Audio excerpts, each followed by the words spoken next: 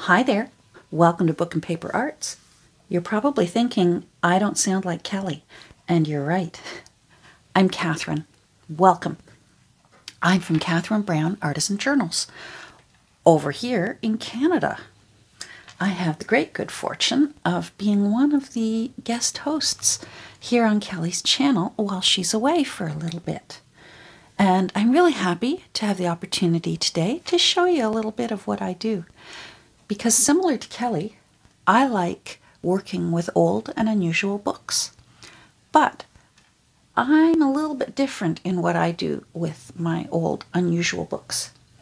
I like to take antique books, vintage books, fun books, and transform them into journals that people can use to write in, or draw in, or paint in, or collage in. It's just endless what they can do with the journals that I create. These are a few of recent ones that I made from dictionaries from the 1950s. These were 4 dictionaries I found at a local thrift store because my favorite source for finding old and unusual books is, and all of my gear actually, is secondhand sources. Charity shops, thrift stores, antique sales, yard sales, garage sales, online secondhand sources. A lot of people know what I do, and I actually will get contacted by friends and family and that saying, hey, I've got this, would you like it? And usually I do. So all these fun things that you see have come from somewhere else. They've been previously loved, and then I compile them together and I create journals, and I love what I do. So I gut the book, I take out the original text block, and I put in a new text block that I've created from repurposed papers that sometimes come from other books. Sometimes they are papers that I have tea-dyed or had other fun with. Then I will hand sew a new text block together, new to the book, and I bind it with a hidden hollowback spine method. And then it starts its new life as someone's journal. I try my best to put some of the original things back into the book. For example, this is the first page of the original text block, and that shows that this book was from 1951. This was an original little sticker that was in the back. I put in new to the book end papers, and then I love using pages from other older books. This is from a 1937 shorthand text.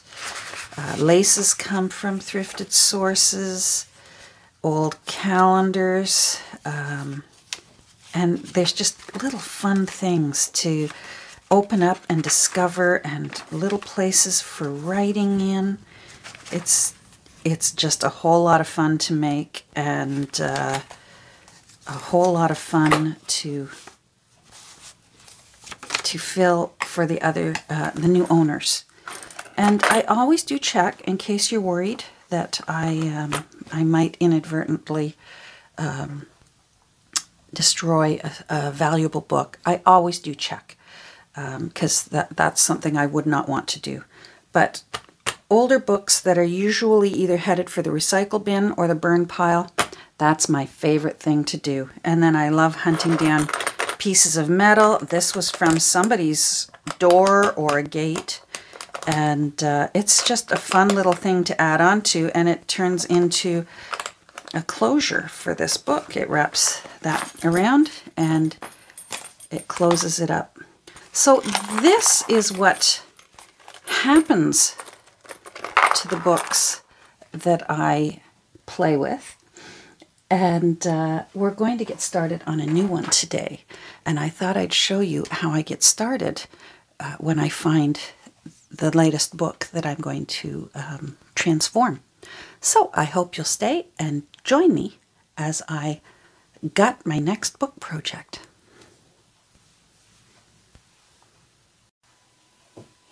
Okay, here we go. This is the book that we're going to take apart. These are very common where I live. I see them all the time. It's basically a children's school textbook. It's in nice condition. There is no,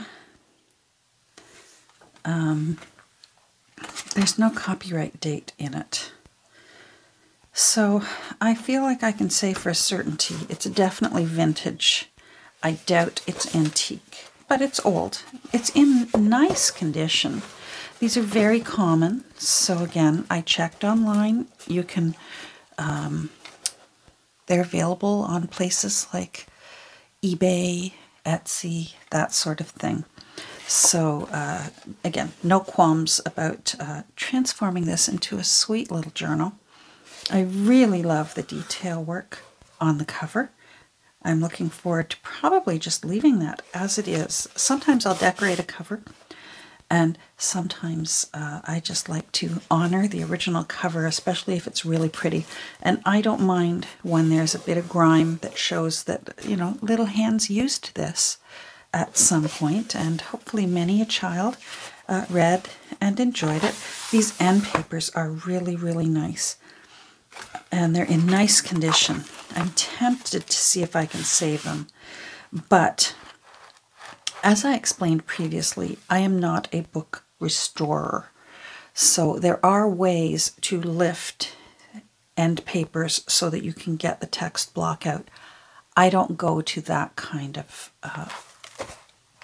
work to get a text block out of a cover.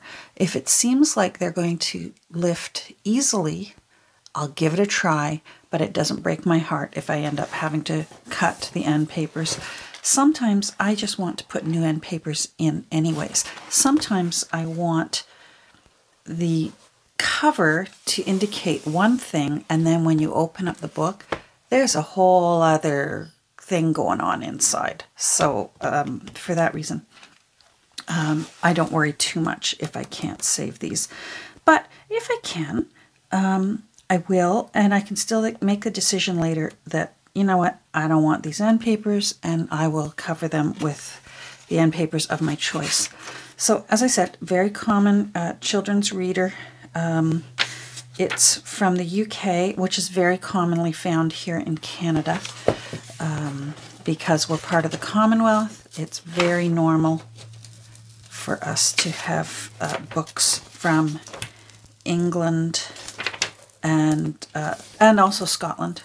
So what I'm doing is I'm trying to release the glue in here that glues this free part of the end paper onto the first page of the text block. And I'm looking to see if it will just let go for me.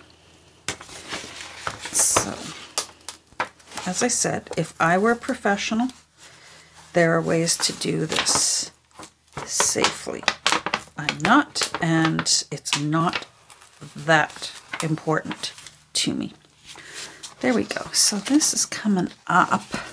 That gives me hope. No, it's already starting to crack there. I don't think I'm going to worry too much about it. I do think we're just going to take this off. So there we go. Yep. Yep, that's just... So if you've been watching Kelly's channel for a while now, she's taught you very well about the parts of a book.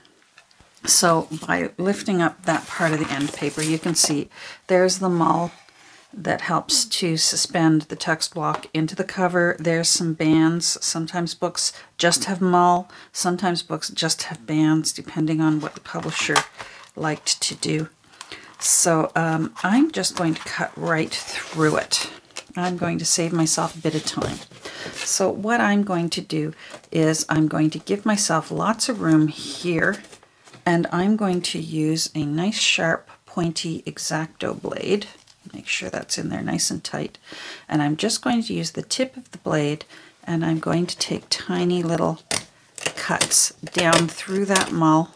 It's going to be a little tricky through this band here, so just be patient with yourself and with your knife and cut through it. You don't want to go too deeply in, because if you want to be able to use this spine intact, which is usually, that's my favorite way to do it. I love when everything about the front cover can honor what the book was. That's just the best part. So just use that tip of the knife. Normally, if I wasn't on camera, I would do all of this work upright. I'm trying to angle it a bit so you can see what I'm doing. But if you're going to try this yourself at home, make it easier on yourself and just hold it upright like this. Hold it steady. Use one finger and the rest of your hand to spread that apart and give yourself a bit more room, and go in and just nick through that little gauze there, and there we go. So we have the front part of the cover released from the front part of the text block.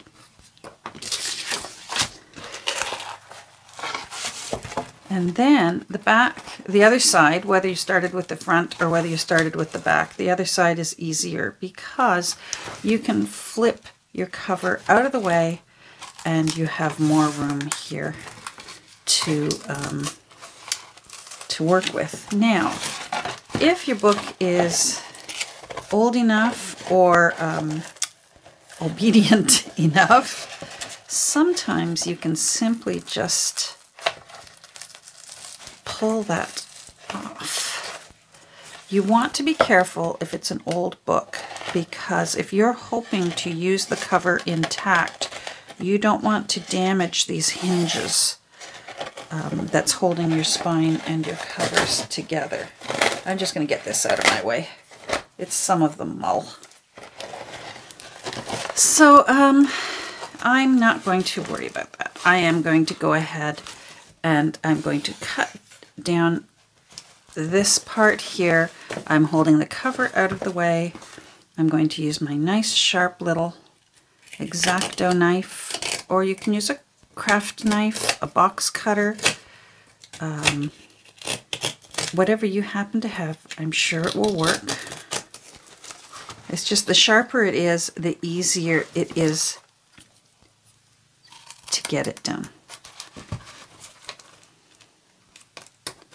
Sometimes flip it over and start from the other end.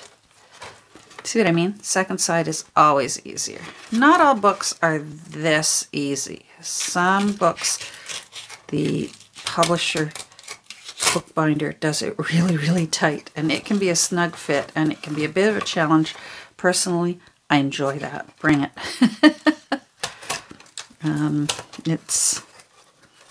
It's always an enjoyable adventure to get started on a new journal. So there we go. Now we've got our book in two pieces. So we've got our cover, we've been able to keep it intact, and we've got our text block. So I'm going to just pull out the rest of the mull. There's usually about an inch of it on either side underneath the end papers. You'll find it there. You're not going to need it because we're going to put new fun end papers. I never know what it's going to be until the book sort of starts inspiring me into what kind of journal it wants to be, whether it's going to be artsy or feminine or maybe childish. You know, this was a children's book. I may want to make use of some of the pages inside and put them back into the book, and I'll show you here. It's quite quite illustrated. They're black and white, but you can still have fun with those. See what I mean? Lots and lots of illustrations in here.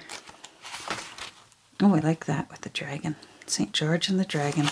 Awesome. So for me, when I'm creating a new journal from an old book,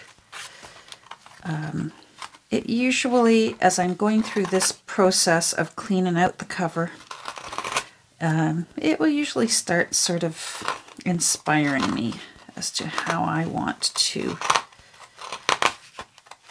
fill it. Sometimes I don't even want a theme at all. Those are my favorite kinds of journals. It's sort of like a commonplace book.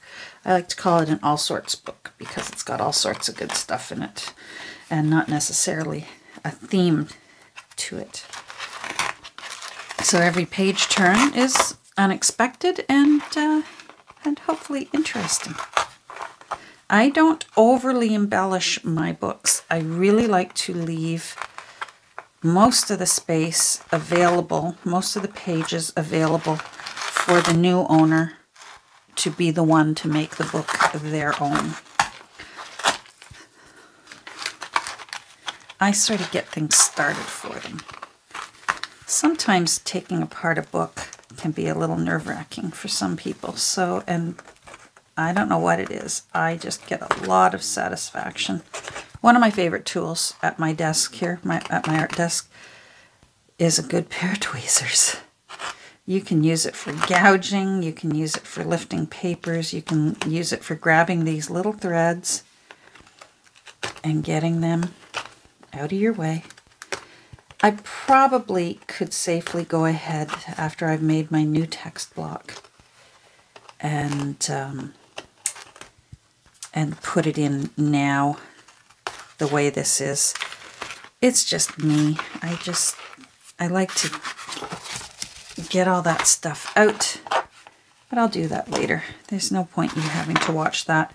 Normally what I will do is I have a really sharp lifting knife. This actually was a cheese knife, and I have a son-in-law who grinds knife blades. And so he ground that down to razor sharp. And I can literally use it, and I point it away from my hand. Never point towards your hand. I learned that the hard way. And I can use it to just lift the edges of papers. And I will usually pull back the whole edge of these end papers to give me more room for when I put my new chosen end papers in. So let me take a peek here and see about this. Pages like this, they're so much fun. I will use them.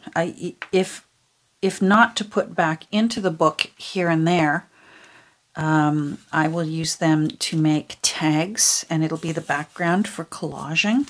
I will also use them in other books. I'm going to have many leftover pages, but I will use some of these pages will go into other journals that I will make somewhere down the road.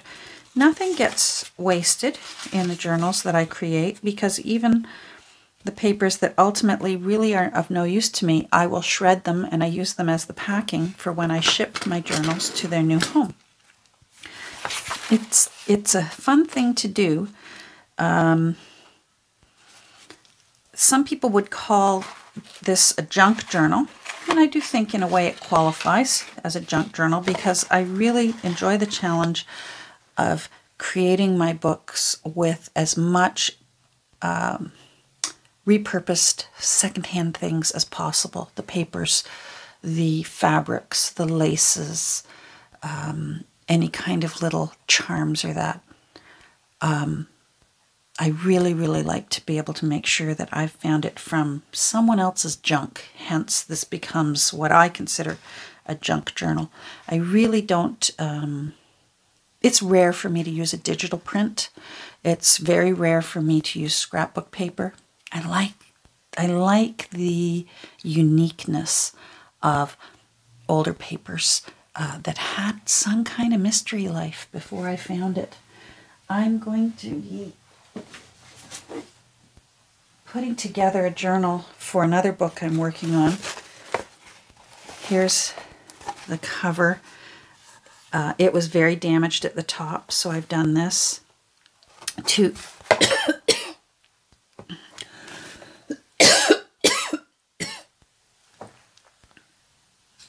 sorry about that. I apologize. Tickly throat. Anyhow, here's what I mean when I say that I'll lift the edges of the paper, because these are the end papers that are going to go in. And then when the text block is in, this will be a beautiful old book. This book is from 1893. But here's what I mean by preparing papers to go in, choosing unusual papers, choosing old laces that I'm going to be going to be putting into it, refurbishing the spine. It's just a lot of fun. So, thank you for joining me today. I hope you enjoyed watching how I begin the process of making one of my artisan journals. I will be working on this at some point. I do have 2 journals on the go already over at my channel, but I will be finishing this journal eventually, and if you'd like to watch me do that or any of the other books I'm working on, I hope you'll come over and see what I'm up to on my desk. I post 2 or 3 times a week, and it's usually just a chatty visit. I just usually, whatever's on my desk that I'm working on, I turn on the camera, we have a good talk, I get to work for about 30 minutes, and I explain as I go along, but it tends to be that kind of a episode. Anyhow, Kelly, I hope you're having a great time in France. I hope you're having lots of bread and cheese and wine, and those of you who joined me here today, thanks for joining me. Have a great rest of your day, and hopefully we'll talk soon. Take care. Bye.